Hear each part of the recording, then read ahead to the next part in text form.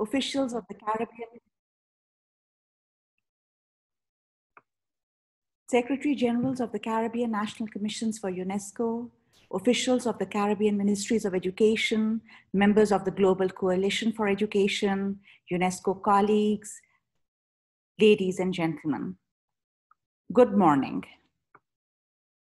As the COVID-19 pandemic continues to ravage the Caribbean small island development states, we are gathered today to learn more about the Global Education Coalition and explore how we can leverage this unique partnership to build resilience in education systems in the English and Dutch-speaking Caribbean. Multi-stakeholder partnerships are central to mobilizing expertise and resources to respond to the needs and challenges of our Caribbean member states. This to reimagine education and ensure that our learners have 21st century skills. We want to keep hope alive for our learners. We want them to plan for their futures. We look forward to an interactive and informed dialogue today to explore how the Global Coalition can address some of the pressing issues member states in the Caribbean are facing today. As we begin, I extend a very warm welcome to my colleague, Dr. Valentin Cyr Mendes, who made it possible for us to have this dialogue today. And I welcome the distinguished members of the Global Coalition who are joining us for today's exploratory dialogue. We have with us today Ms. Alexa Joyce, the Microsoft Global Lead, Dr. Joel Armando, Blackboard Academy, Product Manager and Faculty, Professor Robert Liu, Lab Xchange at Harvard University, Faculty Director and Principal Investigator, Ms. Lauren Lichsman, Partnerships Lead, Learning Equality, and Francesco Cavallari, Founder and President of Video Games Without Borders. Welcome to all of you. We had a technical consultation on 10th of June last month to debrief on the Global and Regional Steering Committee meetings for Education 2030. Today, we are here together because first, we need an education recovery plan so that we can get our learners back to school. Second, we want to build back better. Third, we have seen the digital divide leaves millions of learners behind as they are denied the right to learn because they don't have access to internet. Our teachers are seeking to build professional capacity to respond to the challenges of blended and remote learning. And we want to support the marginalized. Objectives of today's consultation are to exchange information on the Global Coalition for Education, gain an understanding on how selected education partners can work together, and we want to initiate an exploratory dialogue on how selected members of the coalition can provide support to education in the Caribbean to mitigate the impact of the health pandemic. So you see the agenda for today's meeting. I'm shortly after this short, brief welcome, I'm going to give the floor to our colleague, Dr. Valentin Cyr Mendes, who will introduce us and tell us more about the Global Coalition for Education. This will be followed by presentations by selected education partners. We have with us Microsoft, Blackboard Academy, Lab Xchange at Harvard University, Learning Equality, and Video Game Without Borders. And then we come to the heart of the discussion. We want to have an interactive dialogue with our member states. And this is a preliminary dialogue with, a smaller group and my colleague Latoya Swabi Anderson is going to moderate the session. We want to hear from the countries. What are your challenges? What are your priorities after listening to the presentations by our partners so that we can start looking at some key priority areas for possible collaboration. After the discussion with our member states, we'll give the floor to our colleague Val Mendes, who is going to then, share with us some key priorities that are feasible and concrete based on our dialogue today, and we will discuss next steps. And then we'll conclude with some closing remarks, and we look forward to a very interactive dialogue today. So without much ado, I'm very happy to hand over to Dr. Valtencir Mendes. Over to you, Val. Thank you very much for making this happen. We are very, very appreciative of your making this possible for us today. Thank you very much, Farial. It's an honor to be here, joining the Caribbean, the UNESCO Cluster Office, and also all the colleagues and all the participants that are joining us today. So thank you, and I'm talking from UNESCO headquarters, and I'd like to share with you this initiative that was just created, that is the Global Education Coalition, that we have the pleasure to share with you in the context of the Caribbean today. So let's just check if the presentation is working okay. Yeah. So we have, from UNESCO, we have been monitoring the school closure all over the world. In one point of the crisis of the coronavirus and the COVID-19 crisis, we have around 1.5 billion students affected by the schools and university closure. So right now we have around 1 billion, 1.2 billion, but we know that this is, the impact that this has in all the education systems is really, really massive. And we need to remember that this crisis comes on top of a previous one, that is the learning crisis that UNESCO have been advocating to mitigate for many, many years. And we had the last figures we worked on, we have more than 600 million children and adolescents that were not learning.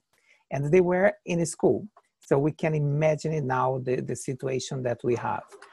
With this context, UNESCO, with different, through different meetings with ministers of education, decide to create this coalition.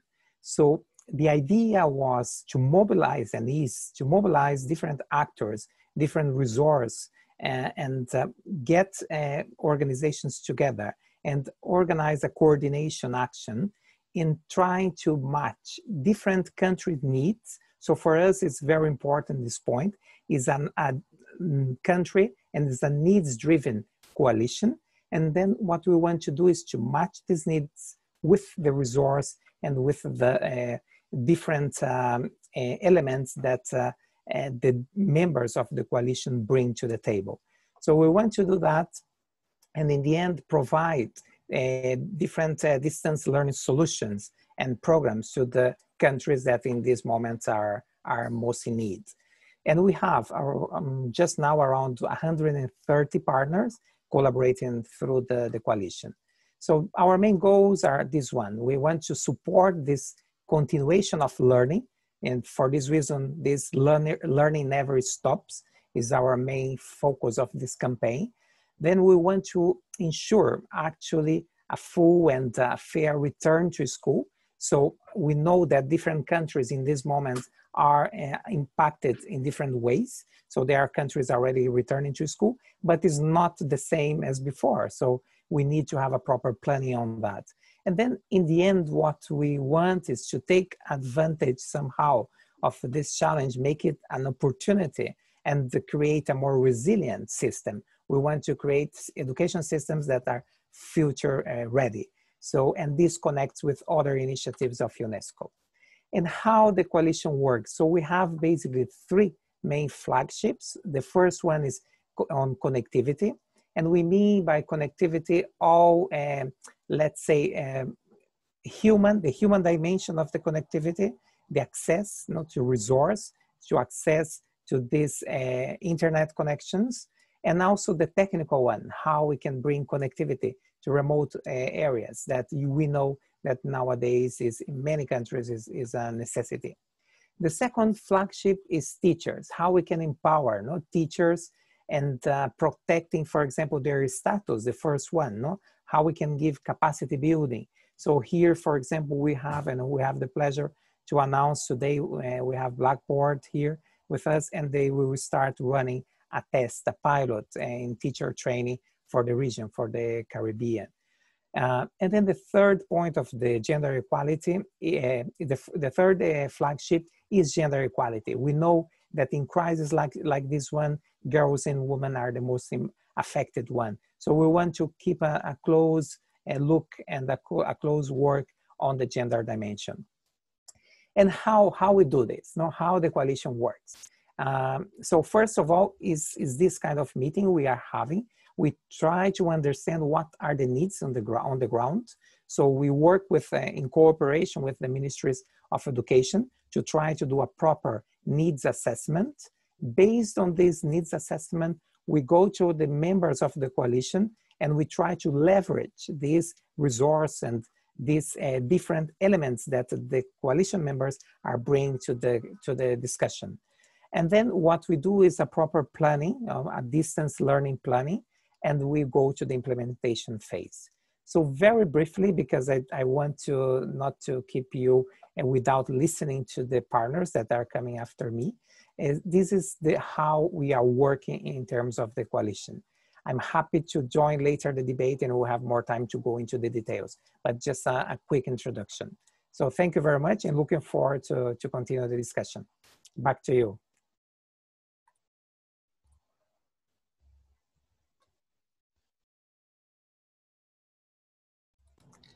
Sorry, I was muted. Thank you so much, Val. This is so important because sometimes at the level of a sub-region, we are not always up to date on what is happening at the policy, global policy dialogue. So we really appreciate this opportunity to translate global policy dialogue to action on the ground in the Caribbean. And we thank you for your very clear presentation. I'm delighted to have to now open up the floor for our distinguished presenters from our partners of the Global Coalition. We will begin today with Blackboard Academy. We have with us Dr. Joel Armando, who is a product manager, but also faculty at Blackboard Academy. So we look forward to your presentation, Joel. Thank you, Faryal, and thank you for having us today here. It's really a pleasure. It's my first meeting, and I'm really excited about the plans that we have in working together. So I'm going to share my screen. Please confirm that you can see it and you're seeing the right screen. Is that okay? Oops. Yes. Can you? Is that the presentation that is showing? Yes, it is. Yes, we're yes, excellent. Thank you. Sorry. So first, probably very shortly, for those of you who haven't heard about Blackboard before, or probably you haven't heard about the work that Blackboard does in terms of professional development for teachers. We are an educational technology company that's leader in the world and been working in educational technologies for more than 20 years now. And particularly in Blackboard Academy, what we do is professional development for teachers, faculty, and also for other teaching and learning staff and supporting in the institutions. So the work that, and the reason why we as an educational technology company do professional development is because we firmly believe that there is no way to produce any kind of change or innovation in education if we think that only the technologies will make it. So the only way of producing innovation and produce change is working with people and working with practices and culture, and that's what really makes the difference. So and that's our approach to professional development. And I know I have just a few minutes, so I'm going to focus in the project in which we will be working together. And this is a professional development course for teachers, hopefully a large scale. We are trying to cover a large group of teachers and make a big impact. So in our, as you can see in the screen, our approach to professional development when we work at a larger scale is trying to combine online courses with community, building community and providing support with colleagues, and providing a set of what we call facilitators kit, which is a set of guidelines, quick start sheets, some slide decks and resources for microlearning to continue working when the teachers finish the online courses. So basically how they can keep the conversation offline after finishing the courses or even while they're taking the courses. So this is basically the three components of our approach to any kind of professional development at large scale. And in this particular project, in which hopefully we will be working together very soon, we will focus on this course, which is a course that is about blended learning and online strategies for teachers. And it's a course that is about 16 to 20 hours of study, and the topics, as you can see there, are about online teaching, providing content to students, addressing the needs of diverse learners when you work online. We know that inclusivity and diversity is particularly challenging in online settings, and we are seeing this even worse in this particular context. How to use video to teach and how to support students and communicate with them. So these for us are the basic components to start thinking about teaching online and in blended learning environments for K-12, so for primary and secondary education. And this course basically it's of course a fully online course, which is a combination of some synchronous and asynchronous activities. It has a lot of content, quality content with videos, multimedia presentations, some knowledge checks, so teachers can kind of check their understanding while they're taking the course, but also it's a facilitated course in which the idea is to promote collaboration and to promote reflection, which is key to change any kind of teaching practices. In the plan, and that's why we mentioned the larger scale at the beginning, is to work with a group of trained trainers or facilitators, future facilitators, and work with this group, and they will take the course. They will take another 2 courses that will help them to facilitate online and to use the technologies that they will need to facilitate the course. And then these people will be cascading the online courses with more people in the region. So basically that's how, and we will be supporting by providing hosting for the courses and providing also what I mentioned before, the facilitator kit. That's why for the facilitators, they will need to take 2 more courses, one about the course that they will deliver, but also a course about how to use the platform in which they will deliver, and a course about how to facilitate synchronous sessions that will be part of the delivery. So these 3 courses are for the for the future trainers or facilitators.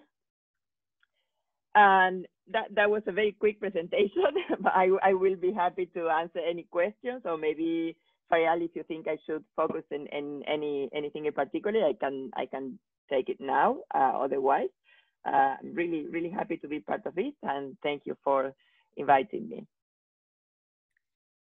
Thank you so much. This is very exciting, and thank you for sharing, because this is one of our greatest needs in the region, providing support to teachers to cope with online teaching and learning strategies, but in an inclusive way, where they can respond to the diversity of needs of the learners, keeping attention to learners with special needs, but also other diversity of needs. So this would be really exciting if we can work together. And we have, the office covers 20 countries, as you know, so it would be good to perhaps have a regional approach where we could have 2 master trainers from each country, if possible, so that, you know, in each country there should be a pair of master trainers who can then create that community of practice within the country, but then also across the Caribbean countries. And we hope that in the interactive dialogue, we can have further discussion and also hear from our member states on what would be possible next steps. But thank you very much, Alexa. No, thank you. Thank you, Joel. No problem. Thank you, Joel. Appreciatively. And I understand, thank you. I understand Lauren has to perhaps leave now. No, I'm good. You're good. Very good. So we have Microsoft next. Guillermo is your colleague here from Microsoft. Alexa? Yes, she's here. Alexa, welcome. Thank you. Great to be here, and it's always a pleasure to present to UNESCO colleagues.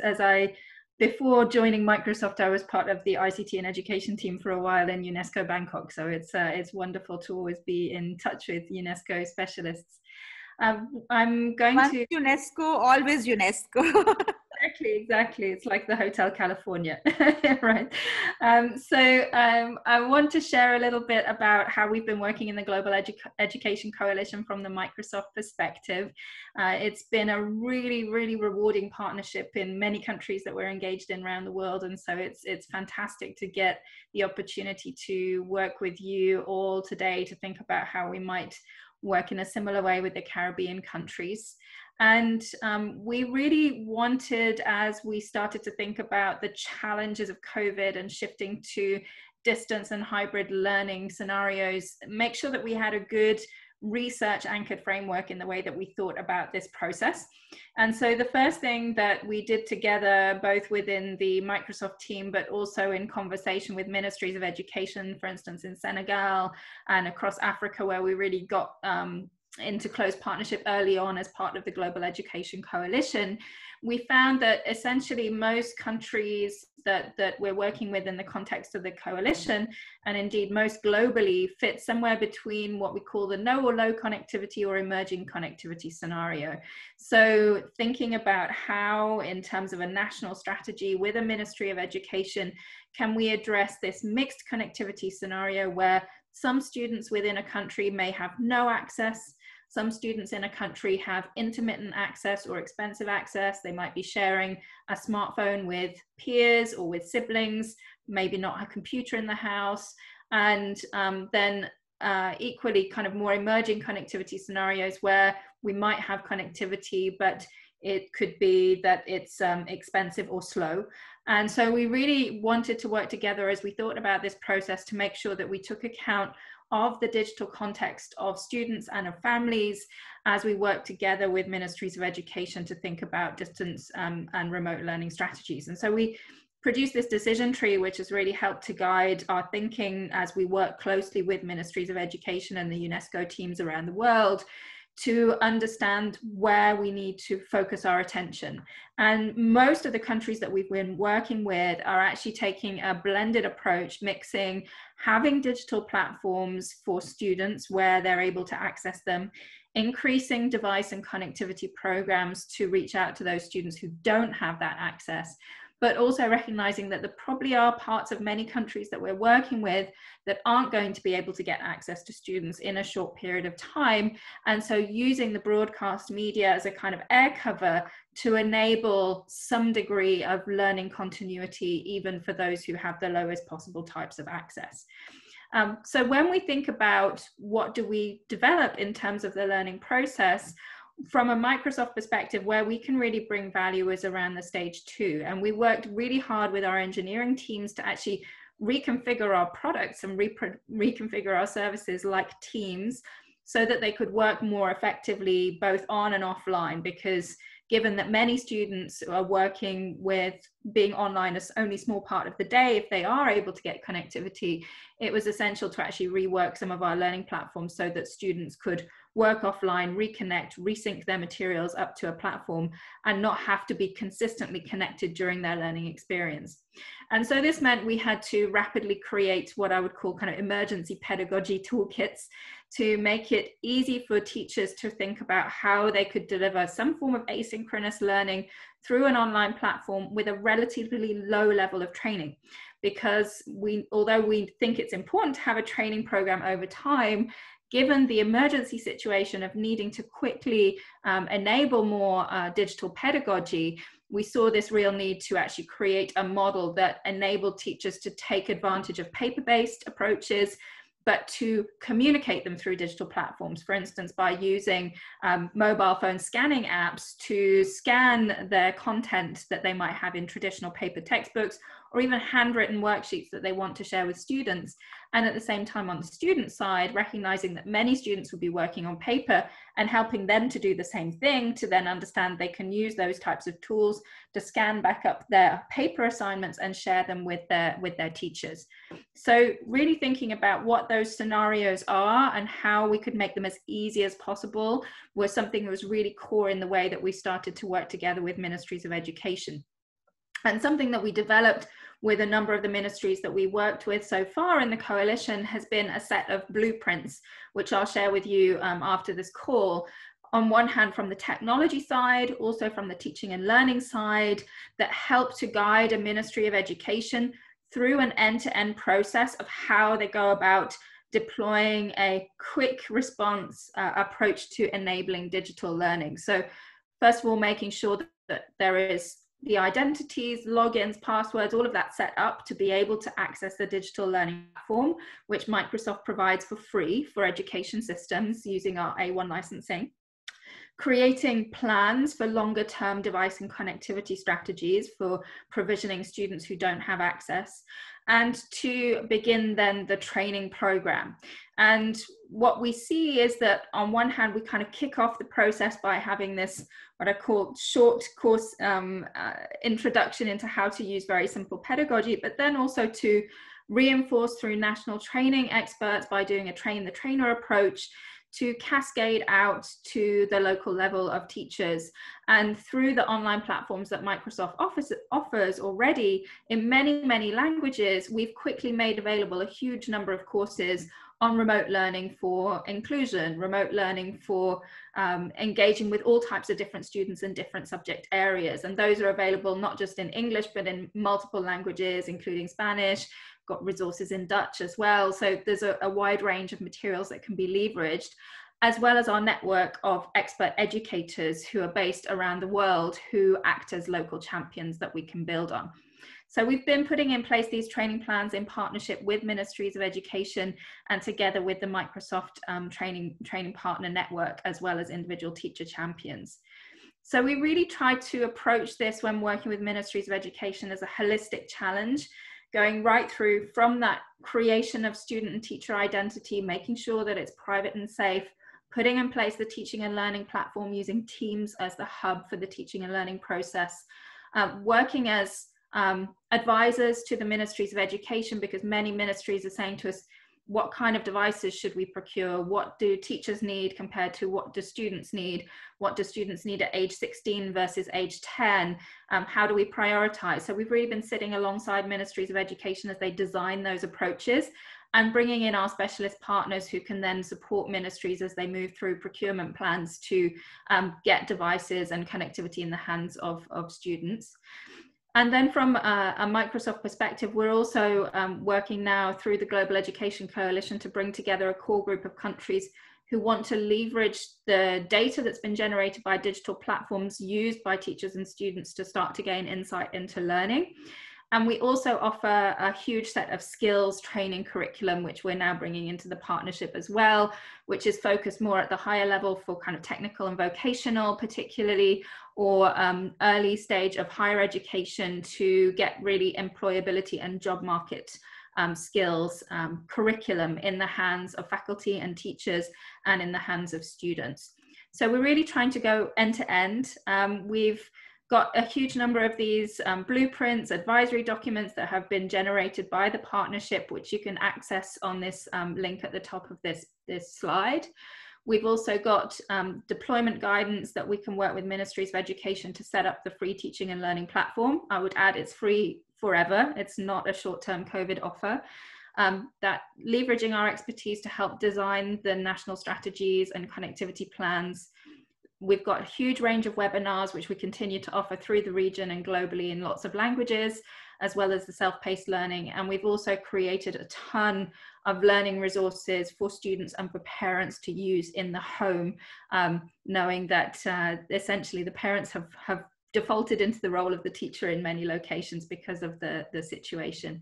So I hope that in a short period of time gave you a good overview of how we can support the UNESCO teams and the ministries of education that you work with in the region. My colleague Guillermo is also here to answer questions about what we're doing specifically in our Latin American, Caribbean countries that we're working with, and excited to deepen the partnership with you. Thank you so much, Alexa. This is so on the spot with what our countries need.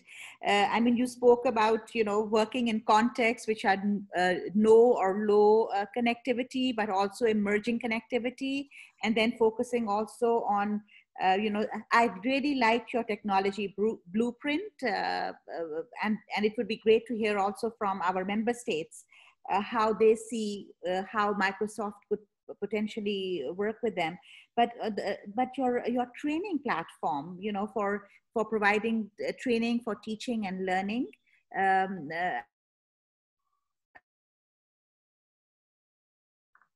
parents are struggling, so the resources that you have available for parents and school leaders for skills development is going to be critical. So I think, I mean, what you are offering is really spot on.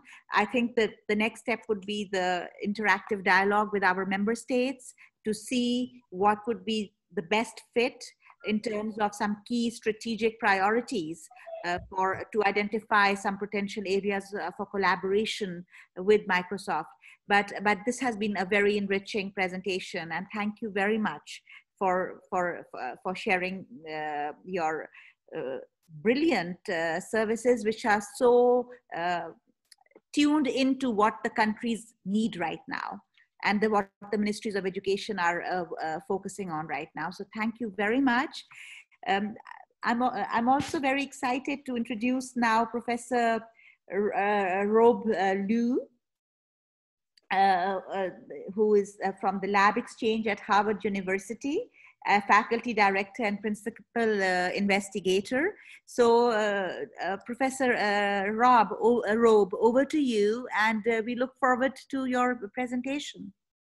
My pleasure. So good morning, everyone.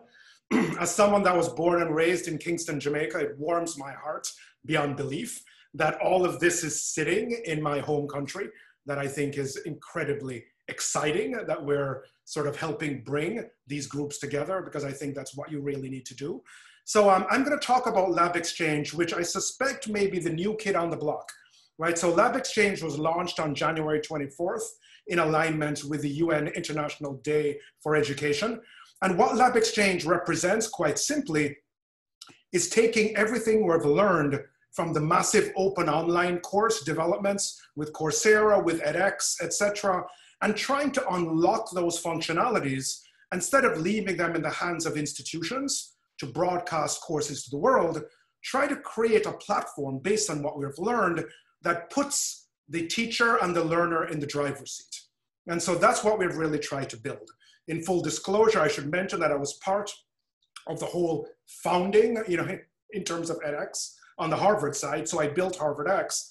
And so what we've done is we've taken all of that and created a platform built on the edX platform. So it's at scale, but that's entirely free, will be free forever, but also has a different learning model that we really hope will represent a new approach. So labxchange.org has been up since January. We're now at 700,000 users in these past 6 months. And so you can go in, you can access all the content, even without signing up for an account.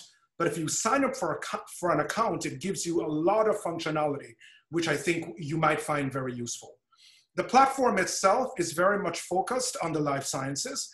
And the principle here is that ultimately, instead of thinking about fixed courses, you're able to filter and query, you know, according to topic, according to kind of media, and now you can get individual units. Might be video, might be text, might be a simulation, something like that. So you can find the individual pieces fully meta tagged for what you might be really interested in learning. But what I think is quite powerful is that if you sign up for an account as an educator, you have the power to actually build classes. So you can build your own classes, but very importantly, you can also build your own pathways. So on Lab Xchange, the learning units that we have a particular interest in is what's called a pathway. And the idea is, what we learned from the massive open online courses is that you need to create sort of a short narrative that brings together text, video, interspersed, as I'm sure all of you know, with formative assessments, with all of the materials that the students need, aligned with learning objectives that you have defined. So this is actually a learning pathway which I've built for my 8th lecture for my summer course here at Harvard. I should mention that Lab Xchange's sweet spot right now is high school and college, right? So the high school level and the undergraduate level, the bachelor's degree level, but we're also increasingly starting to move into the middle school level of content as well. So what's, I think, powerful is that you can build these pathways, and then with these pathways, you can actually share them in the context of a class. So for my class right now, here are my 60+ students. Here are the pathways that I've built for them. And what I'm able to do is that I can track their discussion. I can even assign specific learners, specific material that we think is really important, and we can have our own discussions. For FERPA privacy, I'm not going to go into my students' progress so far this summer, but they're doing well, I'm really happy to say. What I should also point out is that Lab Xchange is not only a platform that allows you to search in our highly vetted public library materials you need, but one thing I should mention is that when you're building your own course, you can actually upload all of your own materials. So you can search the library. So for example, if you're going to build your own pathway, you can search the library of Lab Xchange, but you also have your own private library. And because all of the classes are private and FERPA compliant, it allows you to create a private environment where you can upload your own content, your own videos, etc., to teach your students. So Lab Xchange also has its own set of content with a focus on biology and in particular on biotechnology. So we've built a series of pathways that are really focused, very rich in multimedia, focused on various techniques in biotechnology, like the use of restriction enzymes. But within that, we also have virtual labs. So we have 13 virtual labs. We hope to have 30 by the end of the year. And these are literally virtual labs where you can lead your students through the materials they'll use. You ask them to make predictions, they review the protocol, and then they have a virtual space where they're actually able to do experiments, use equipment, do settings, for example. And this really allows them to have the experience of doing an actual experiment. And then what happens is those results are recorded. They have to reflect on those results, and the system gives them a summary. And so as you can see, we're also trying to build sort of content types that we think are particularly powerful. So for example, we have an entire, each of these is an individual pathway. We have an entire cluster focused on biotech. And then you can, for example, get recommendations based on what your starting point is on what material might be best for you. The last thing I'll point out is that we're also pushing a new model of partnering with, for example, OpenStax at Rice University to unbundle textbooks. So we have textbooks, for example, for AP Biology in high school. Very shortly, we will have about 30 different textbooks. But what we have done is we have taken the Lab Xchange model where you take a high quality open source textbook, but you reformat it in the format of Lab Xchange. So now each chapter in the textbook is actually a pathway. And what that means is that each subtopic within a particular chapter is now a separate asset that you can add into your pathway, you can share with your students. So the idea here is to really give you the power to personalize your learning. So you can sign up right now, you can do all of this. If you're a high school teacher, you can use this. If you're a college instructor, you can use this. frankly, if you're a parent at home that wants to put together some materials for your children, you can certainly use this. So that's Lab Exchange. Thanks, everyone. Thank you so much. Thank you very much for this very innovative approach. And I feel it is also developing our own capacities, because I'm learning so many new exciting things from Blackboard Academy, also from Microsoft, and now from LabX. I think building your own classes and pathways is something which is going to be so valuable. And you mentioned formative assessments and aligning with learning objectives. And this is an area where our teachers are really exploring support. And I think this would be something I look forward to the dialogue with our member states. And another issue that came up was, in my discussions with ministries, was how do we transform the experience of a laboratory or a lab or a science lab or a technical and vocational education workshop into the virtual space. And your approach is enabling us to do that in a very, very clear way. So I think this is something we should definitely explore. And I also like the way you mentioned that the textbooks, so you know very much the Jamaican context, but within the Caribbean, our take textbooks, or teachers or parents could, teachers could, and school leaders could see if they can take some textbooks and adapt them and create learning pathways using your approach. So this could be a very interesting discussion. Thank you so much for sharing your ideas and your approaches, very innovative. And we would now like to welcome Lauren Lichtman from Learning Equality. I understand, Lauren, you have to leave, so thank you so much for, and the floor is yours. No worries at all. I'll be here for some time. So thank you so much, everyone, for having me today. Learning Equality is incredibly honored to be among this esteemed group. And I should also note that my colleague, Karini Diaz, who leads our work in Latin America, is also on the webinar today. So feel free to drop in questions in the chat window. Quite honored to go following Lab Exchange, because I think you'll see a lot of similarity across our work. We similarly leverage open educational resources, develop learning pathways, and really maximize the modularity of content to be able to do that. Our focus is really in the K-12 space and in offline communities, and so excited to share more about our work. So at Learning Equality, we've developed Colibri and its ecosystem of products because we care about equity. We've always been focused on reaching the most marginalized, and in light of the current pandemic, these communities are even harder to reach, and we're concerned about the equity gap widening.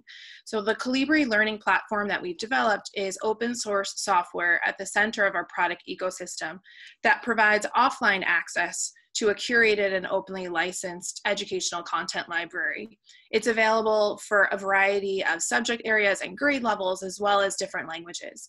It has tools for pedagogical support for differentiated and personalized learning that allows coaches to be able to group students into classes and then subgroups, and then assign them lessons or quizzes for formative assessments. Like its predecessor platform K-Lite, it can run on a variety of low-cost and legacy hardware devices, meaning that the infrastructure that exists in different locations can be leveraged and then supplemented with low-cost hardware. Because it was designed for low resource and low connectivity context, it's really designed for offline first. And I think that's one of our key distinguishers. And it has a distribution and access model that responds to the particular needs in different learning environments.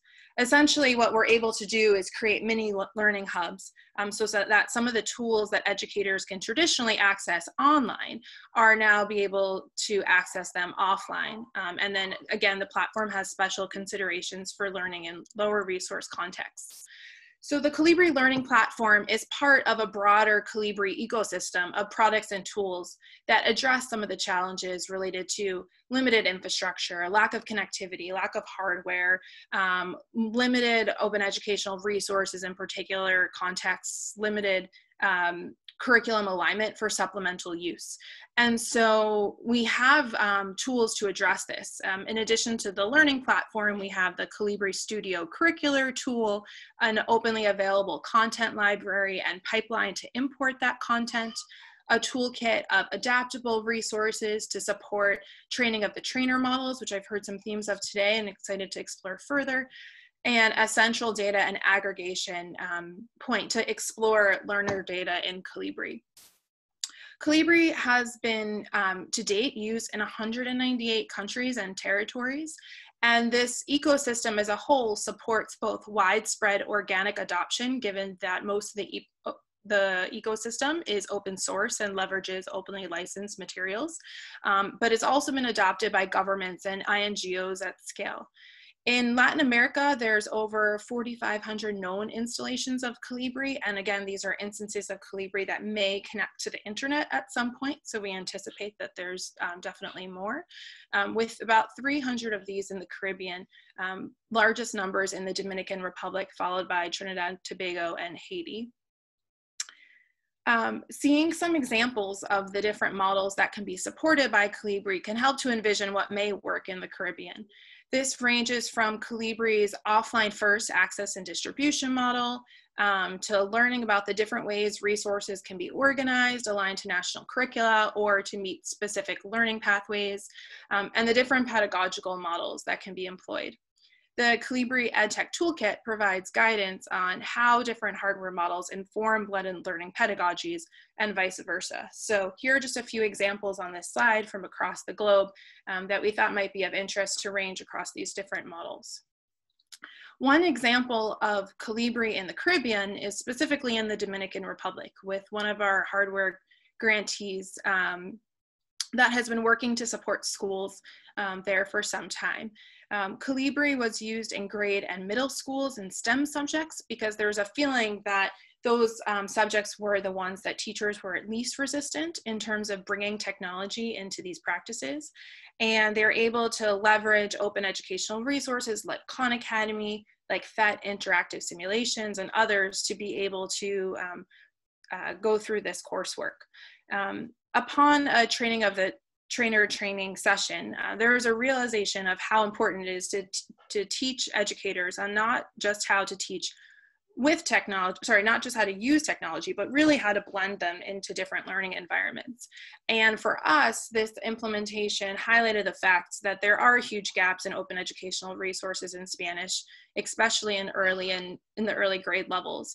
And so we're looking to do a gap analysis of OER across LAC this fall. So that's just one example, but I think, of course, in response to the COVID pandemic, we're thinking really thoughtfully about how we can continue to support educators in distance learning where there is limited or no connectivity, and this adds additional complexities. When the pandemic first hit, Learning Equality evaluated a matrix of varying levels of connectivity on one axis and varying levels of educator support on the other to best identify where we could play a role in supporting educators. And coming from that is what you see on this slide. We've expanded our toolkit of pedagogical guidance materials and documentations to support both educators at a distance, but also caregivers in the home. Guidance documentation on how to set up the Calibri learning platform at home without the internet, an updated content library with some aligned content, as well as some topic-specific content related to COVID, an expanded content library catalog to support improved discoverability, as well as some new feature development. And we're working on releasing our Android app with specific functionality for educators to share content via WhatsApp. To wrap up, and I think relevant for this discussion, it's helpful to share a bit more about how Calibri works with government and other organizations, not only to support this evolving open ecosystem, but to positively impact learners and educators at scale. So while Learning Equality focuses on the blue boxes in the middle, it partners with organizations to focus on content for further distribution of learning resources, hardware that can be pre-provisioned, especially when there is limited connectivity, and implementations to better understand and respond to varying needs. And at times we provide specialized services to government and INGOs to enhance the use of Calibri and to feed all of those learnings back into our open ecosystem so that we can support this do-it-yourself model at scale. I think in thinking about both this, sorry? Thank you. We'll have to move, but thank you. Yeah. I believe this is your last slide. Yeah, so just a few things. These are some ideas, and I'll post them in the chat on areas for collaboration of using Calibri that I think might be relevant for the region, as well as some questions to consider when working with different ministries. So looking at what the existing infrastructure is, what learning resources are available that could be aligned to national curriculum, and what the potential is for educator support. And in looking at these questions, I think that helps guide how learning equality can best support. So I'll share some links to get started, and thank you so much for your time. Thank you so much. This is very enriching because reaching the most marginalized and equity is at the heart of our work.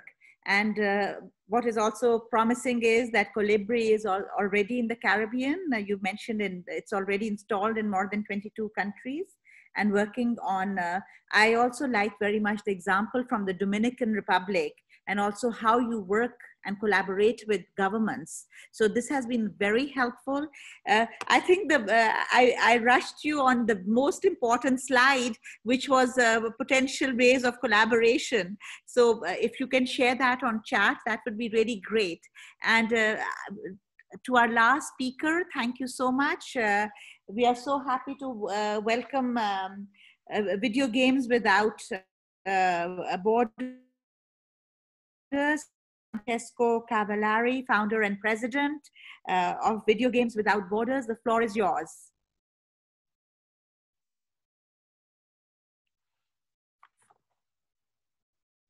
Hello, Francesco.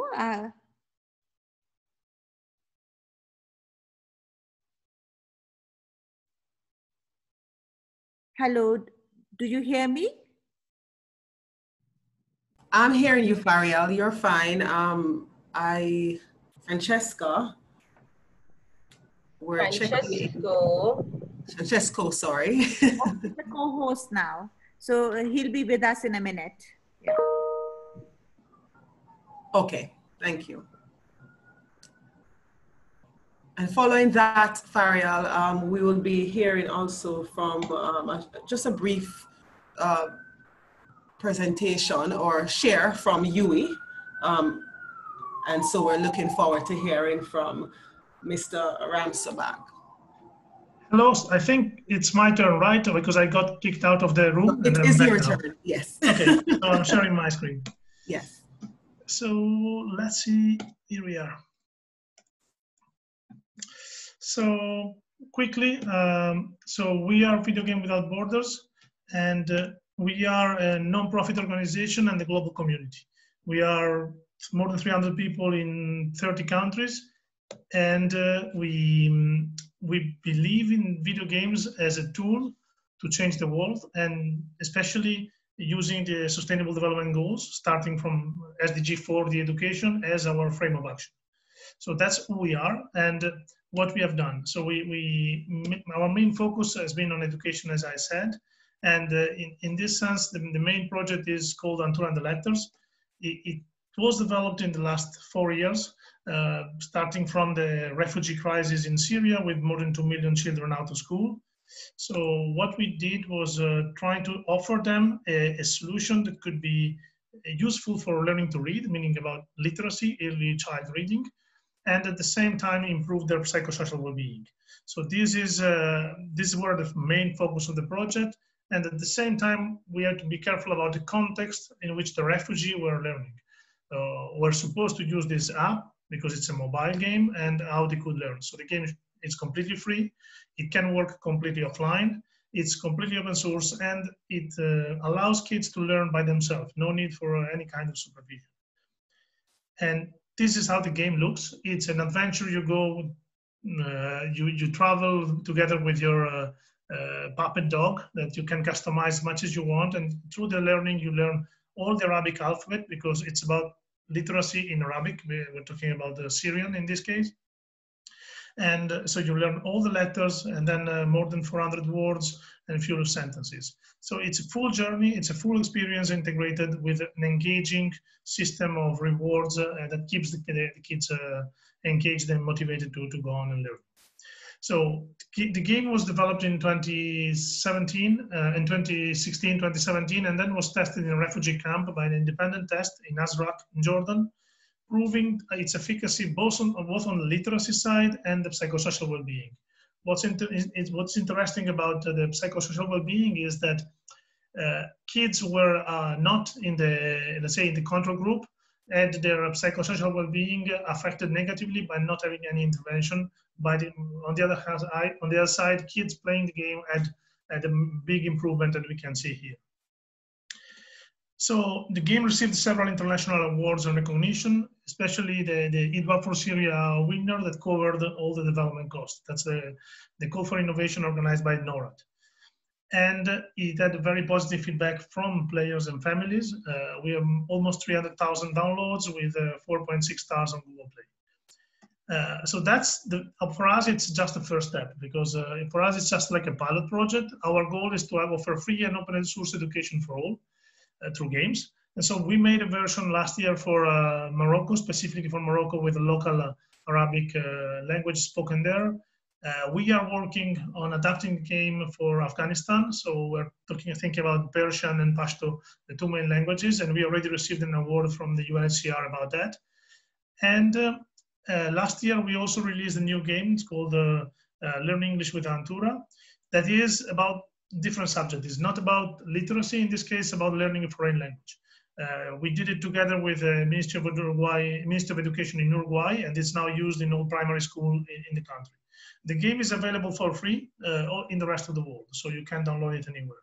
Right now, the instructions are only available in Spanish and Italian, but we are working to make it available in many more languages. And by next week, we hope to release a new game that is about learning French. So also French could be learned with the same system. That is a different pedagogical approach, but with exactly the same universe, the same characters. And more recently, because of the coronavirus crisis, we just decided to take a challenge of making game 12 on this emergency, and that's what we did.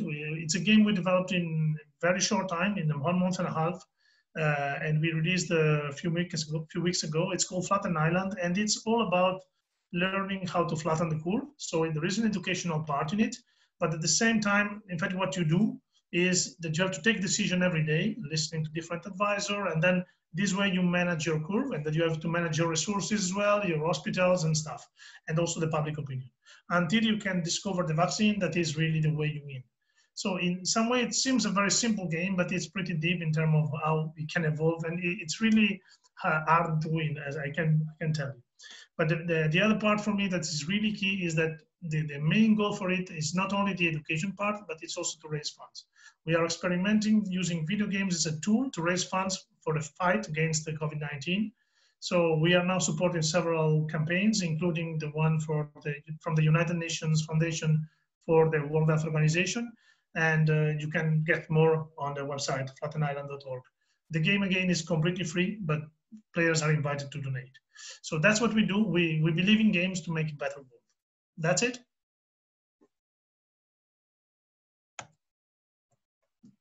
Thank you so much.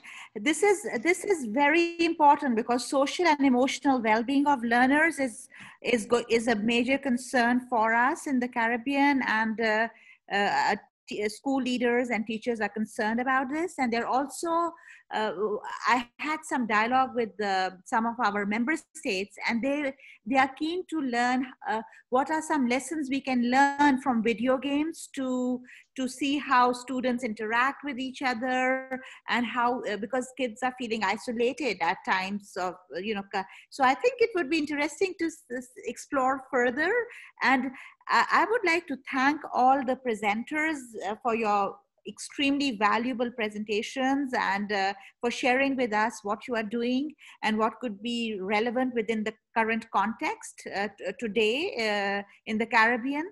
And with this, I thank you all, and I would like to invite my colleague Latoya Swaby Anderson to moderate the next session so that we can really listen to our member states. And also we have a youth representative with us. And so over to you, Latoya. And UV is also with us. So we want to really see how we can now open up the dialogue and see how we can work together. Thank you. Thank you so much, Fariel. Thank you so much.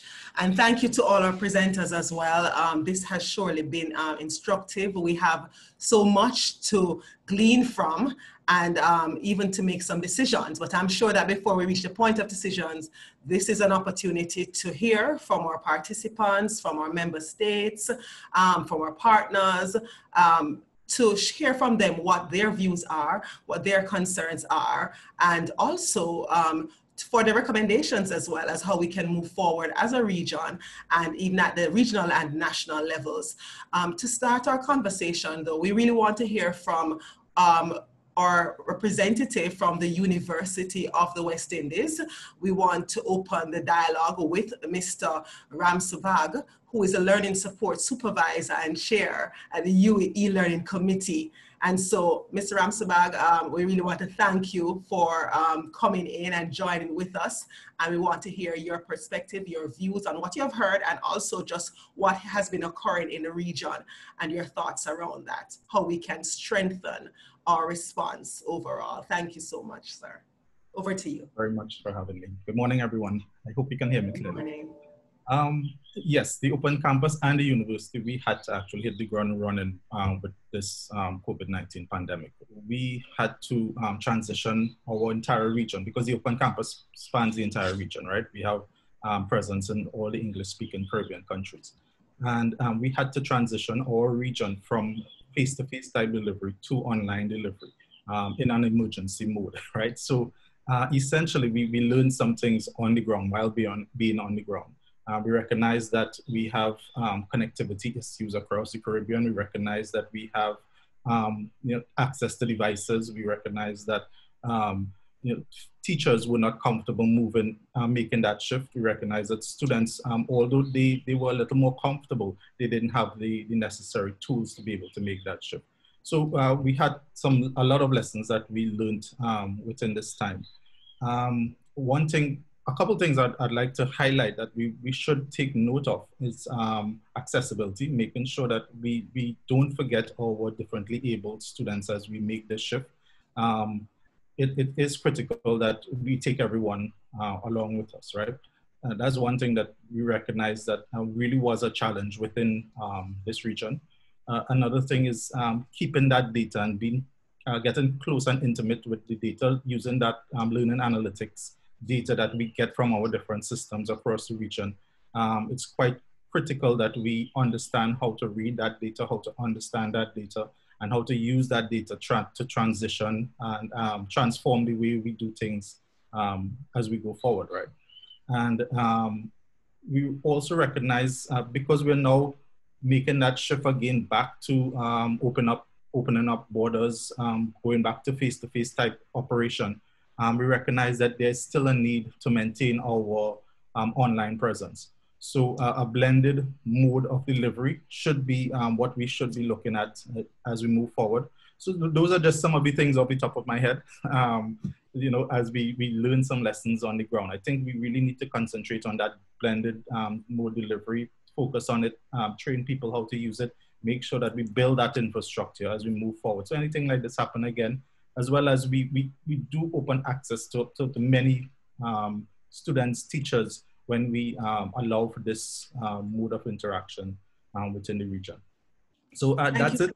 It's a mouthful, but thank you very much. No, but thank you so much, sir. Very important. And what we're hearing from you is the need to overall to strengthen, to build resilience within our systems for any shock or shocks that will come to education. And we definitely live in a region that it's not just about the virus in this particular scenario, but climate issues, natural disasters, things like that. So as small island development states, for the most part, we have to think about how we can build resilience in our system. Thank you so much. Thank you. We want to hear now from our youth. We want to hear our youth perspective. And of course, we're hearing from our member states. So we thank the Global Coalition for having shared their presentations. But we want to start the response and the reaction from our member states. And so we're hearing from academia, Kevin, and we're going to hear from Kiwi, who is a young person, academic himself, a youth leader. And so we're happy to have him on board, as well as we'll be hearing from a parent. Just what are some of their needs, and we'll open the floor afterwards to hear from other participants, their questions, comments, recommendation. Over to you, Kiwi. All right, so good morning to everyone once again. Tell us where you're representing as well, please. Tell us the country that you're representing. Well, I'm representing St. Vincent and the Grenadines. Yes. Thank you.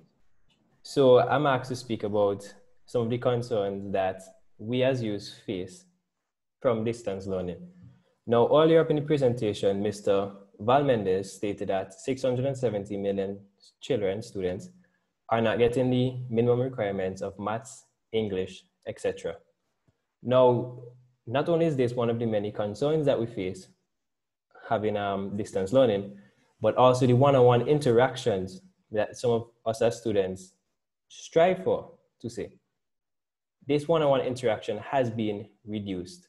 Not only with the one-on-one interaction, but there are several distractions that we face on a regular.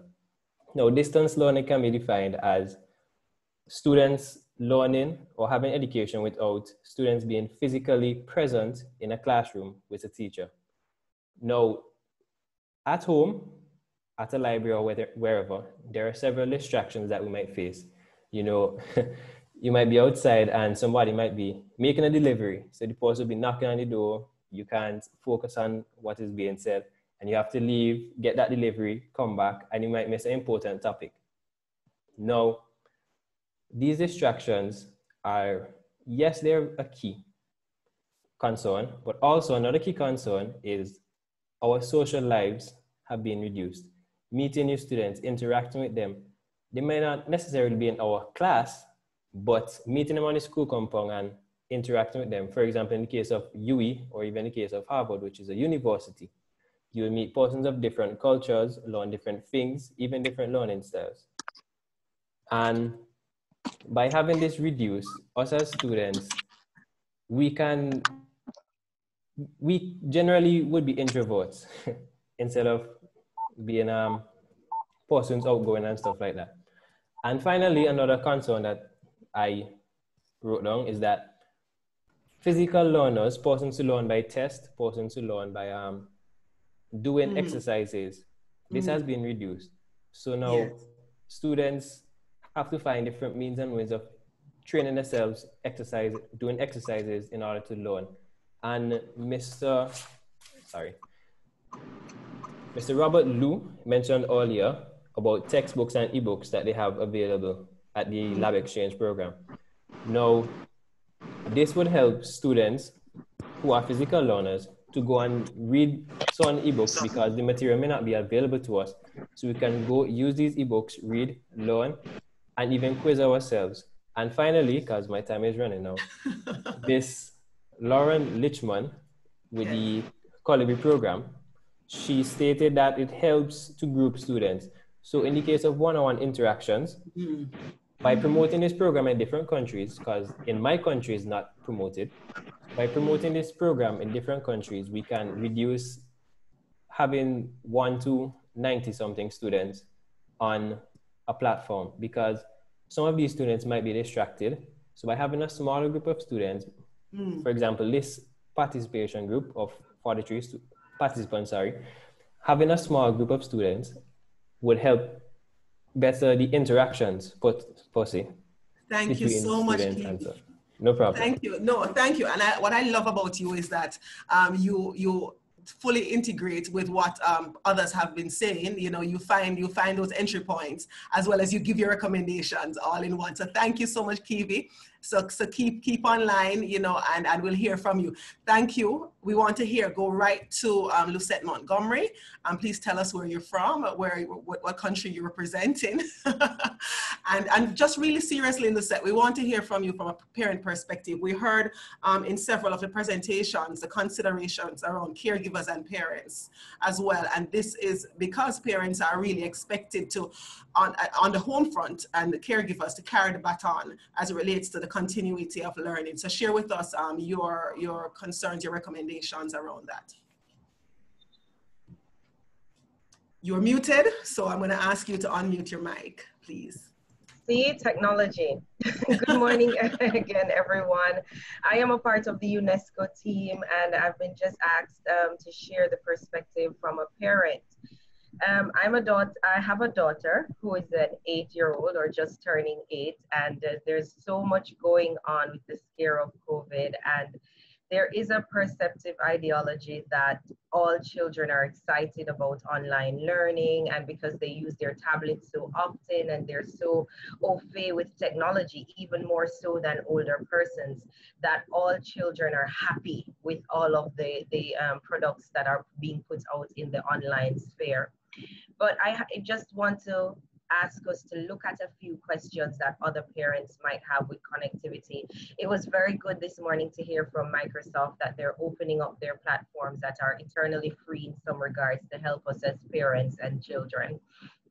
However, for example, my daughter does not like Zoom, does not like Skype, does not like any of that.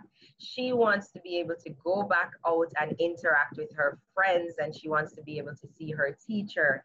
And so I was very happy to see Video Games Without Borders showing us additional ways that we may get children to interact as well, so that they don't feel that they're far removed from the classroom space also, and that there are other areas that they can learn, because video games are a strong way of showing children how to learn and become a part of a developed society.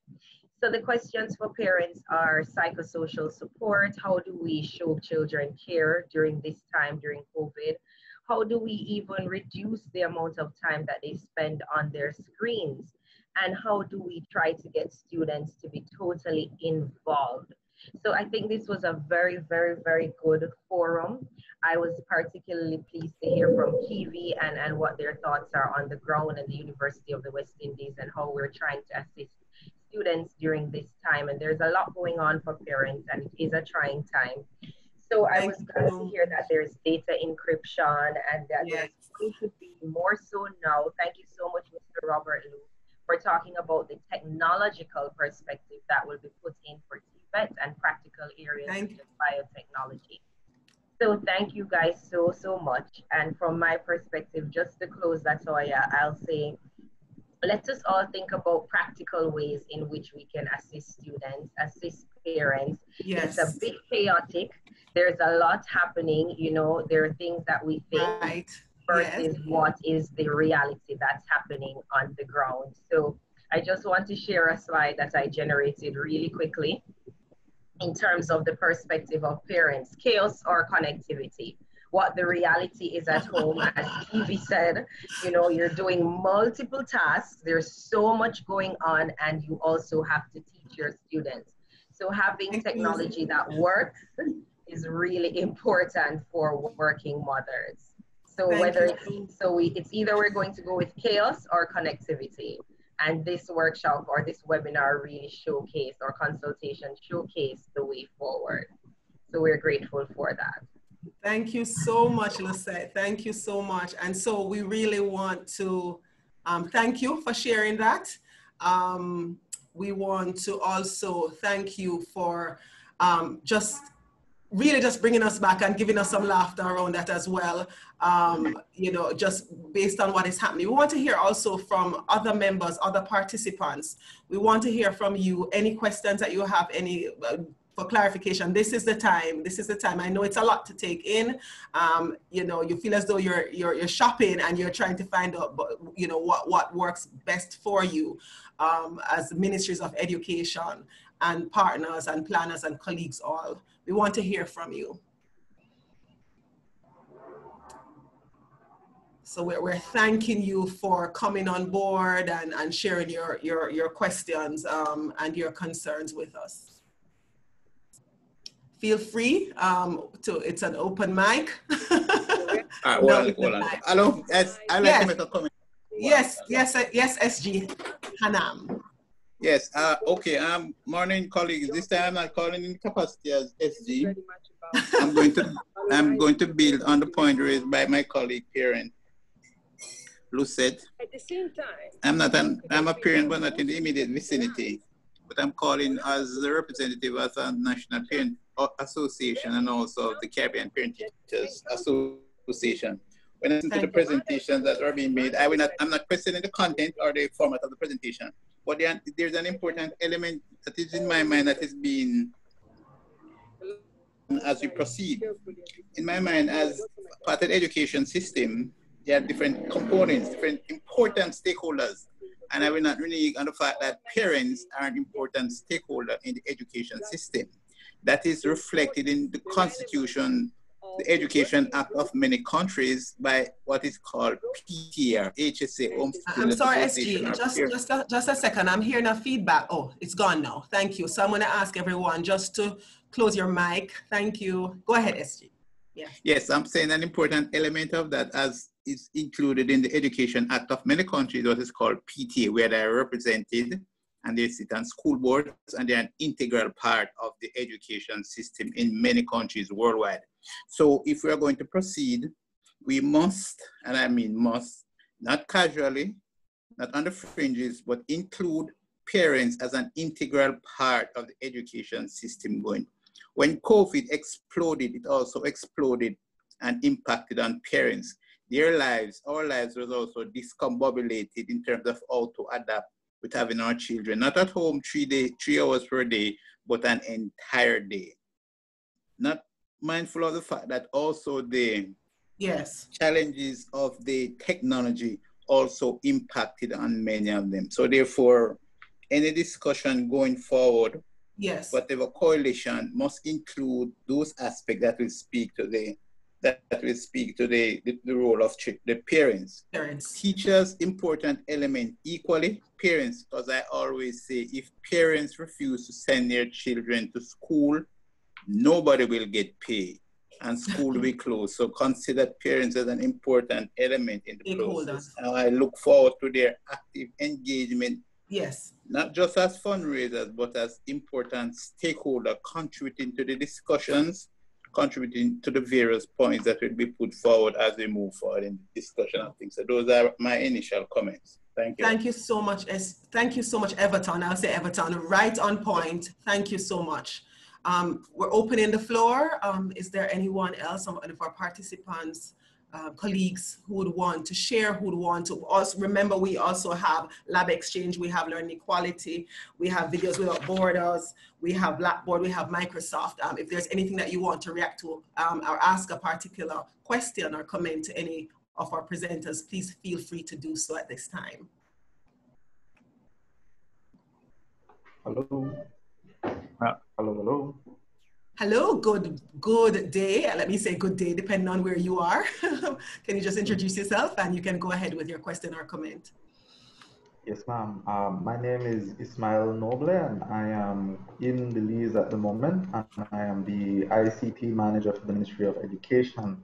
So as I indicated in the chat earlier, I have 3 questions. The first one would be directed to Blackboard.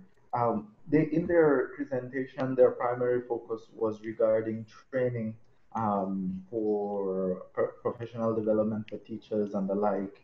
And the question I have for them is primarily which type of platform are they training or providing training in? Is it focused solely on Teams, or is it something that is vendor agnostic or something else altogether? That would be very important.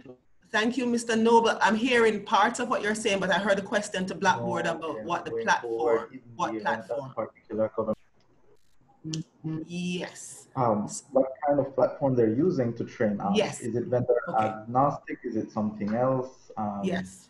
So that we know what we would be locking ourselves into if we do choose them. Okay. So that's question 1. Yes. And do you want to ask the other question. So that's for Blackboard. Yeah. Yes. Question 2 is for Microsoft, and it also touches on Lab Exchange and the Collabri folks. So what type of integration do these guys offer as it pertains to their platform? Do they have any kind of integration to third-party applications? So for example, in the event that we choose to focus our online learning and distance learning using Microsoft Teams, is there a way to hook back into any other platform that is currently existing? So can we connect Teams directly to Open edX, to Moodle or something else?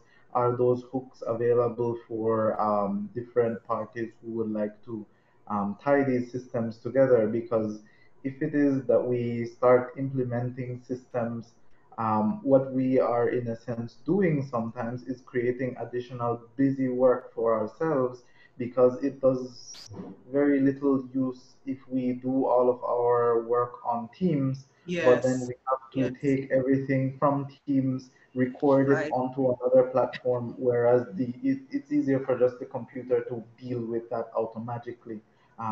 Of course, some human input would be required for that, but again, if that doesn't exist, then it doesn't help us at all, and we're just adding more load to the teacher. No, I thank you so much. Thank you. Work.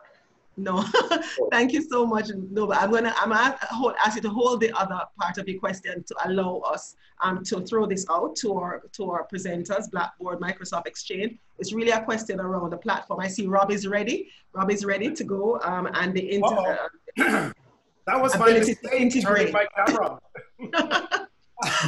But no, so I mean, those are really excellent questions, and in fact, this issue about a lack of internet connectivity, which clearly both Learning Equality and Colibri and Video Games Without Borders have really thought about. I have to say, one thing to keep in mind, Lab Exchange is 6 months old.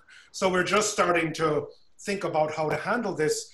And what we're actually interested in, and I can say this publicly right now, is that we're very interested in partnering with those organizations that have solved the device issue, right? And start thinking about how downloadable versions, particularly of the virtual labs and the curricula that we're building, we could actually partner, for example, with Colibri and think about how to make the materials that we're building available. So we think that that's truly incredibly important.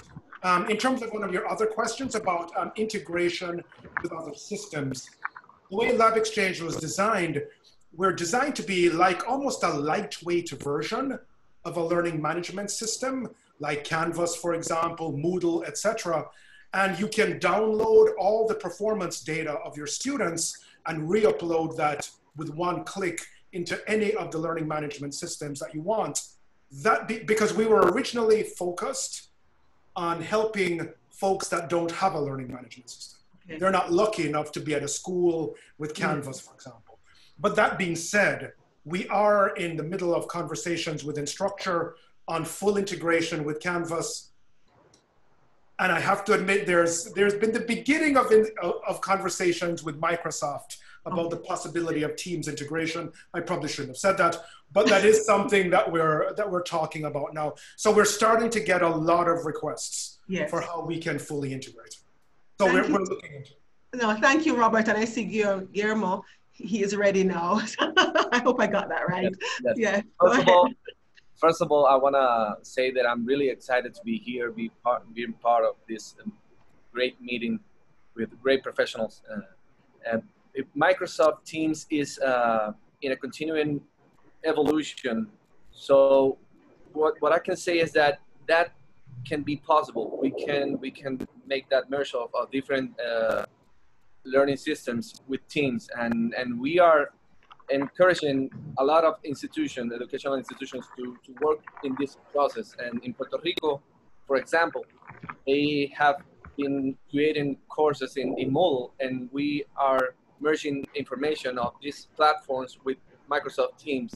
And another thing that I would like to say that one of the colleagues said earlier, that parents are really important part of the community. And yes. we, in Puerto Rico, we are offering workshops for parents so they can be prepared for next events of remote learning. And we are giving also workshops to students so they can also learn about a lot of tools that we have in Microsoft Teams and Office 365, and we are really committed with the education system of Caribbean and Latin America, and we are open to further discussions about new ways that we can help education to go on, even if it's in remote learning. No, thank you so much. Thank you so much. And I see where here we have, so Lauren is on. I was going to share, but it's better to hear it from you, Lauren. I just want to say at this point, we're at the 10:25 mark. We really had originally thought of this meeting as being a 2-hour meeting, but we tried for 90 minutes, but please allow us if we go a little over, because we want to hear from you, and then we'll go into a wrap up. So we want to hear your questions. We want to be able to respond as well to your questions and recommendations. So please allow us to go a little over the 90 minutes. Thank you, Lauren. Over to you. Yeah, very quickly to respond to what some of what has been shared. I think in response to Lucetta's comment about just kind of screen fatigue, we totally understand. And I think that's one of the really important things when thinking about blended learning, which I think actually all of the presentations today have focused on, is that blended learning isn't just working within the technology, but really thinking about how the technology can be a driver for what's happening outside of the computer. So what is the kind of content that encourages project-based learning, or encourages activities to do with caregivers or other students if you're in a class setting. And so for us, in most of the contexts where we're working, it's actually not a one-to-one student to device ratio. And so we've designed a platform that really helps to encourage blended learning, because we similarly don't want that type of screen fatigue. We also don't think it's the best for learning. And so it's something to really think about. In terms of third-party applications, I should mention that Calibri was designed with a plugin architecture in mind. So we really focus on the Calibri platform, but it can be integrated with other tools. And because it's open source, it allows you to more easily do that. One of the challenges is that because we've designed for offline first, we haven't fully tested all of the great resources that are available online for integration, but we are currently exploring a few different partnerships and would be open to others to be able to integrate Calibri with other video conferencing tools, for example. But I think, you know, COVID obviously presents a very different use case for us. And a lot of the work that we've done over the last couple of months was focused on working with telcos, for example, or ministries of education to have online instances of Calibri, where then you would expect some of this type of more interactive, real-time conferencing, which doesn't always take place in a totally offline environment. In terms of what Robert has shared, I do want to also reemphasize that for us, we are similarly taking content that's available on the internet. And so we work with a lot of different content providers. OpenStax was mentioned. We have OpenStax textbooks within the Calibri content library as well. And so that's one area that's obvious for us in terms of collaboration with organizations like the ones on this call, to be able to take that content that has been that is quality content, has been valuable in other contexts, and be able to leverage it all in an offline platform. And the last thing to say is that we are also heavily focused on accessibility and have designed Calibri not just to be able to potentially be used alongside other assistive devices, but that the platform itself is designed with web accessibility standards in mind. And I think, of course, the challenges of using these types of platforms at home for learners with special needs are significant, but I think important that we mention this commitment to accessibility and inclusivity across our work. Thank you. Thank you so much, Lauren. And I think where you just went is where we want to go to, because we're thinking about varied persons with varied learning styles, varied learning needs as well. And Kibi had actually alluded to that. I see Lucette, and I also see that Francesco wanted to respond. So we want to hear from you. We want to hear from Blackboard. I think Karine is on. but definitely this has been a major concern within the Ministries of Education, as Dr. Khan mentioned earlier as well, for persons who, based on the nature of the area of specialization, for example, those within the TVET arena, what does that mean, you know, and how can these platforms support? I saw where Robert spoke about that. I think he came very near to that in how Lab Xchange is really facilitates that type of interaction for those skill sets or those types of competencies that would normally be learned in a lab or in a very physical environment. So special persons with special needs, that's a major challenge and a major concern for us. Also different types of learners. We want to make sure that Kivi mentioned those persons who are tactile kinesthetic, those who are visual, and so they really want to be engaged and to be seen as well and doing as well. So we thank you for that. Lucette, we're going to hear from you 1 minute, and we also want to just first hear from Francesco. Francesco's response, and then Lucette. Thank you. Hello. So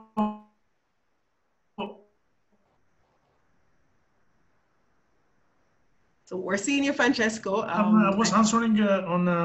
Can you see me? Can you hear me? Yeah, we're seeing you, hearing you. I'm having connection problems, so I don't know. Can you hear me? We're hearing you, and okay, we're here talking about connectivity. Yes, yeah. That's why I'm proving that this is solid. So even here in Europe, then usually I would consider them among the most vulnerable families and communities around the world. It's true that we were surprised about the level of connectivity they can have. I mean, it's really unreliable, but they had some level of connectivity, and especially for refugees, having a mobile phone, it's key. It's one of the first things they bring with them or they buy if they can. So we were so surprised that in fact we were able to run a campaign online, like a digital ads campaign, in order to reach them. Yeah, so it's true that the big challenge is to get on the device. So it's true, that's the biggest challenge. There is even an earlier challenge. One step before is that letting the people know that your solution exists, because if they don't know it exists, they will not even try to get it on the device. So that's what we tried with digital ads, and in the context of refugees, so in a different context. I don't have direct experience in the Caribbean, but we were surprised how effective it can be. With digital ads, we were able, through Google and Facebook, we were able to get one download for less than 20 cents of a euro. So in advertising. So in the end, it was really effective, even cheaper than running a campaign for normal families here in Europe. So that's something. I don't know exactly the situation over there, but I think there's an opportunity for offline solution, that offline online solution, where you just connect only once to install it, or maybe from time to time to share information.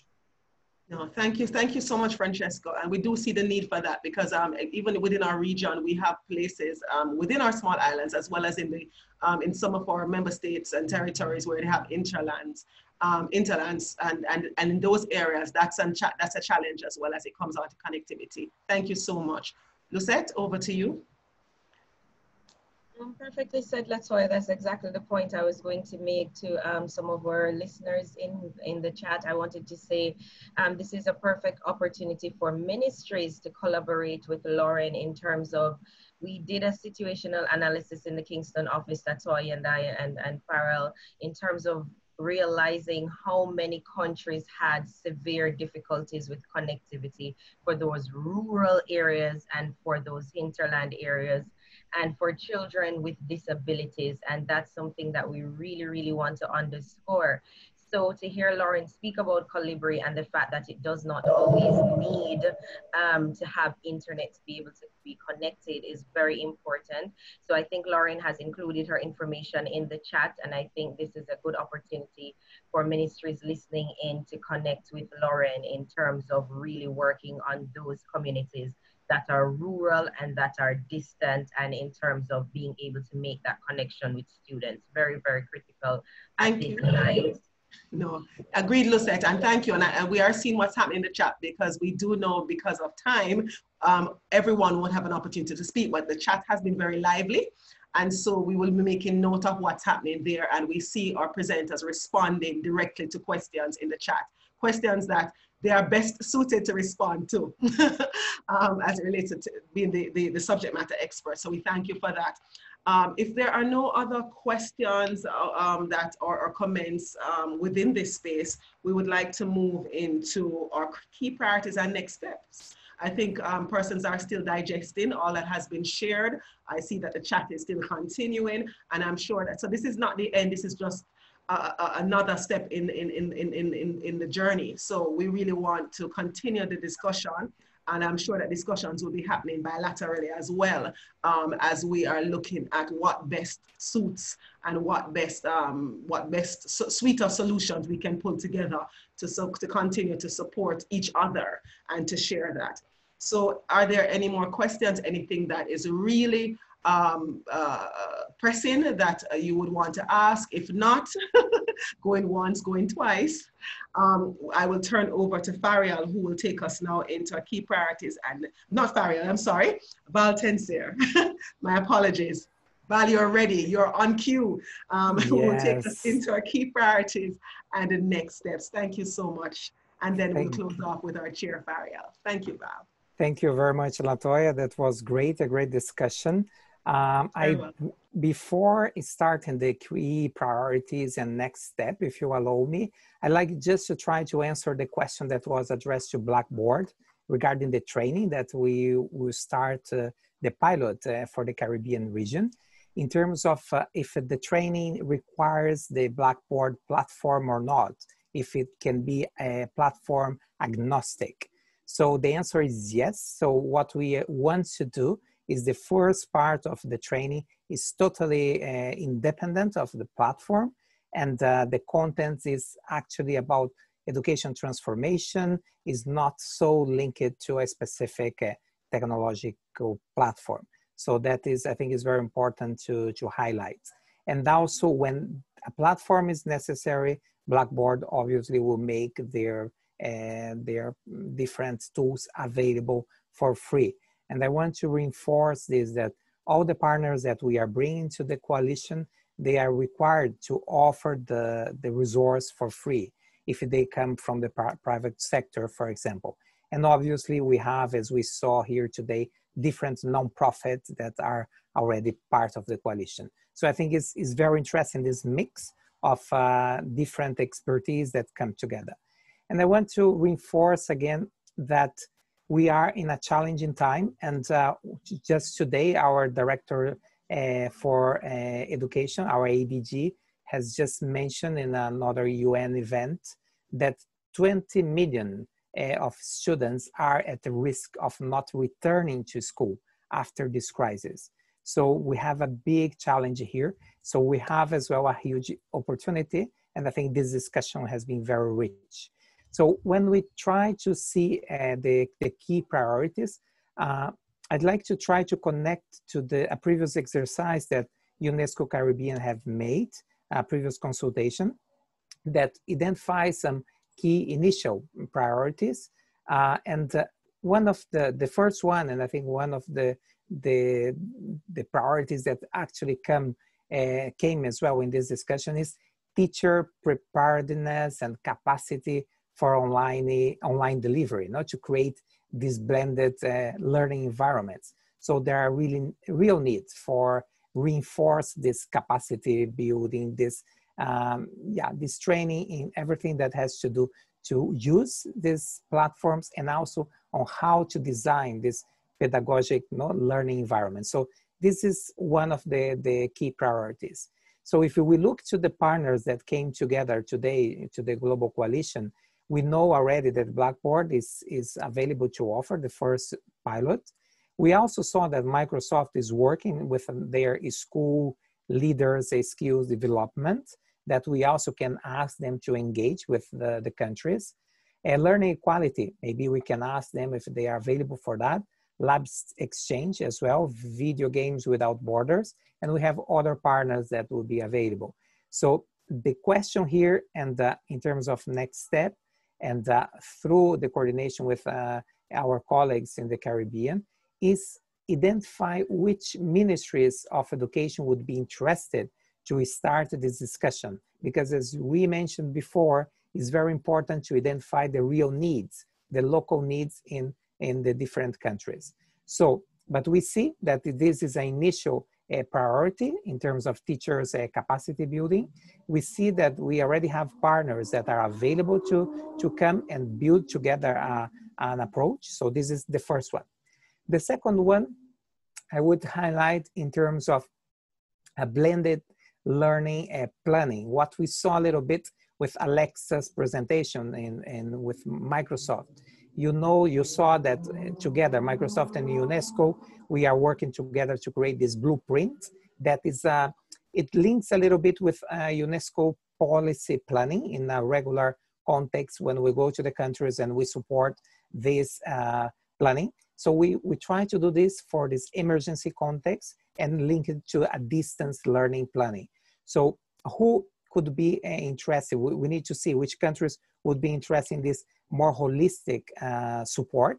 And for that, we can bring not just Microsoft, but all the partners that presented here today, because we saw, for example, from the equity and inclusivity dimension, we have a very interesting experience from Colibri, from Microsoft as well, and the other partners.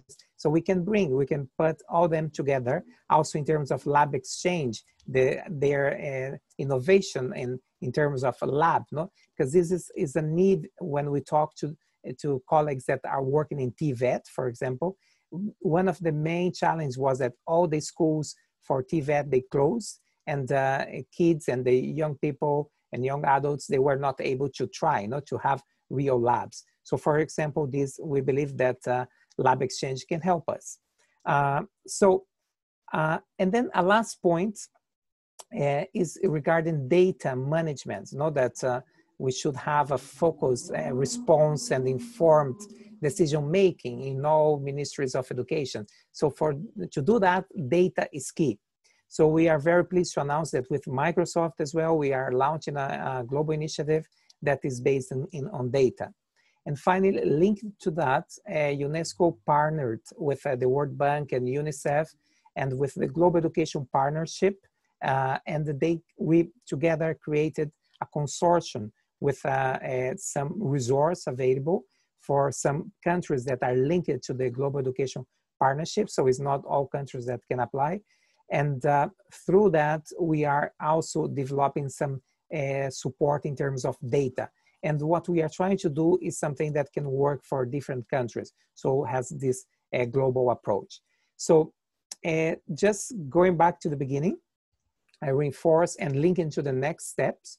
So this was just a showcase with some important partners that we have in the coalition. Most of them, they are already ready to join and to start an engagement with you.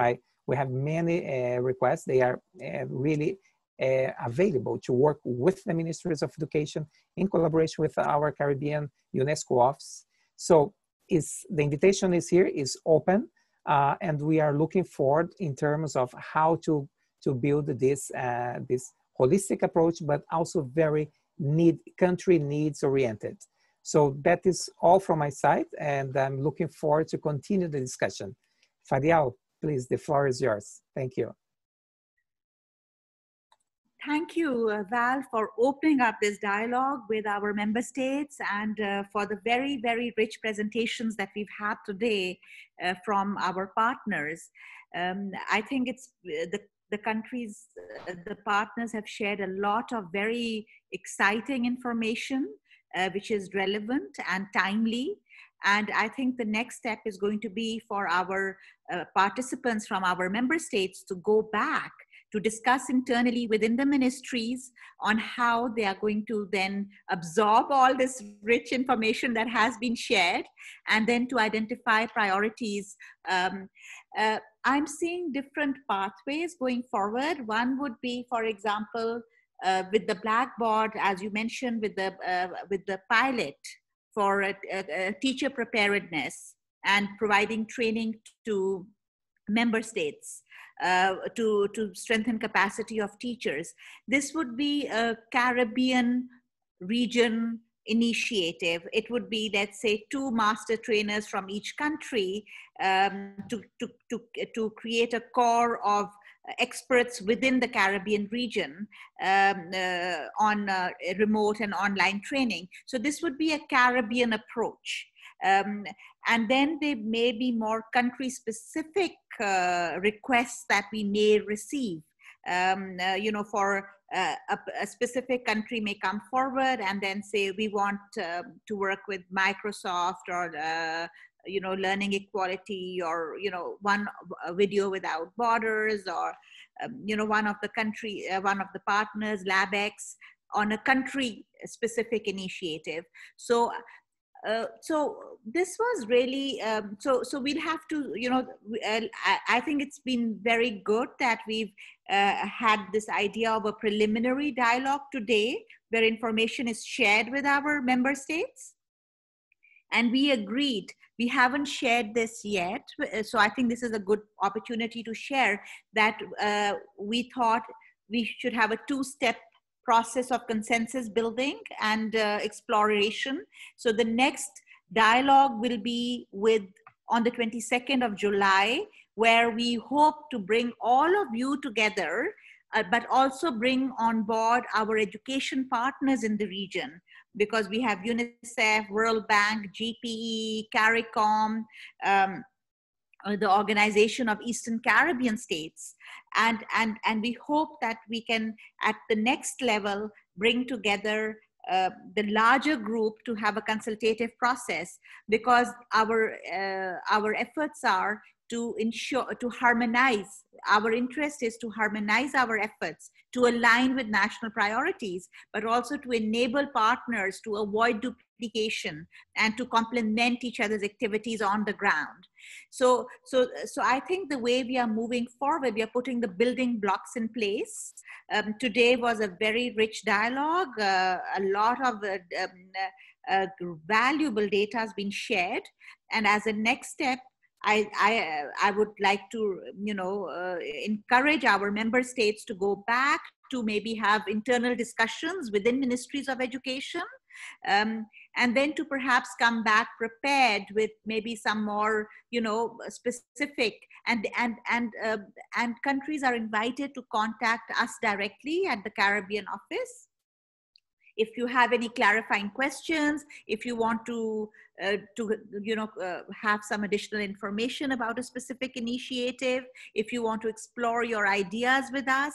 So from now till the 22nd, you know, we are also available to, you know, have that interaction. So we open up our doors, the Caribbean office, with our member states. And then on the 22nd, it would be really wonderful then if we can move our dialogue a little further ahead. And but I really feel we need to absorb and digest, as my colleague Latoya said, and our member states also, because sometimes we are not in a situation to make a decision on the spot, but to take the information back, consult with our colleagues at country level. So I think this has been very valuable, and we want to thank our presenters for the very rich dialogues that we've had today. I mean, blended modalities are timely solutions for us to move forward in these times of COVID-19, moving on with the new reality. But as I heard the voices that we want to build resilience for disasters in the region and to build on the systems. So it's not just looking at COVID, but we want to look ahead and build long-term resilience within education systems. And I thought having a youth representative and having Lucette's viewpoints as a parent were very important for us because we want to have a holistic approach and see how we can then respond to the diversity of needs in the region. So as a next step, I invite you all to block the date for the 22nd of July for a more in-depth dialogue. And I think, Val, we would then also see what would be the expected outcomes of the dialogue on the 22nd of July, and then how we are going to, so we will continue to also liaise with you and seek guidance from our team at headquarters. But we are also going to keep our doors open with our partners, the members of the Global Coalition, who have been so generous with their time today. And if we have any clarifying questions, or as we receive requests, we will, keeping our Val in the loop, we will, keep our communications open. So this is a step-by-step process where now we know more about the Global Coalition. Some of us in the region were not fully aware of what it really was, what it means, and how member states can actually receive support from partners. So I think this has been a very strong message, and that the partners are there to provide support to our members countries. And we look forward to continuing this dialogue on the 22nd of July.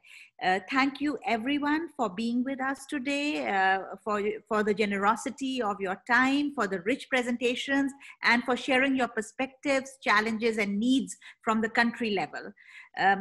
So I want to close on this happy note that Blackboard already has agreed to have teacher training pilot for the Caribbean states, having all 20 countries on board.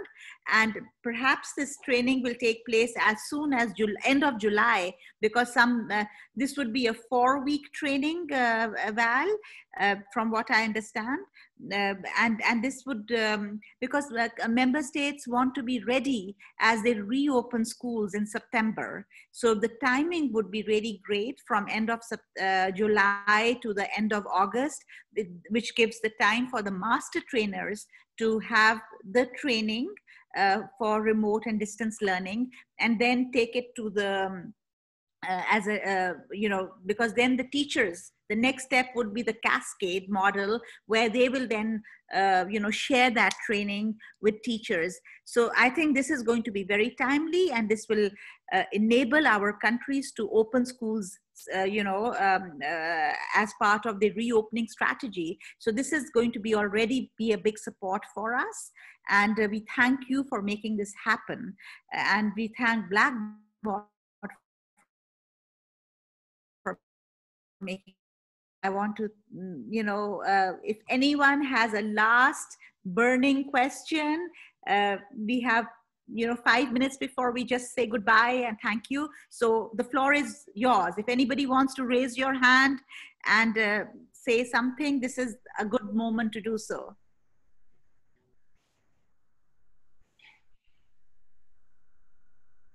Latoya, would you like to say something? Oh, no, Farial. No, I agree with you. If there's anybody, or from our presenters, if there's one last thing that I know that we are over time. If there's one last thing that anybody wants to say, no, that's fine. Thank you very much. Sorry, if I may, sorry, just 1 second, if I may, yeah? Of course. Thank you, sorry. No, just thank you again, and reinforce that we have obviously more partners in the Global Education Coalition.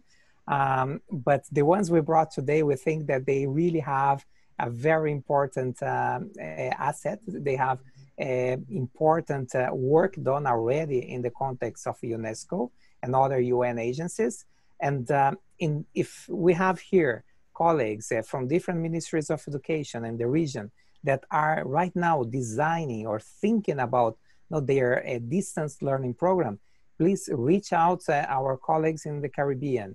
And because we have this international perspective, a lot of expertise. So all these organizations, they are put their human resource with years of experience and digital learning in planning remote learning. So we have, I think, as I mentioned before, a great opportunity to make of these challenging moments a big success in terms of delivering a better and resilient education system. So just reinforce this message that we are here to support you.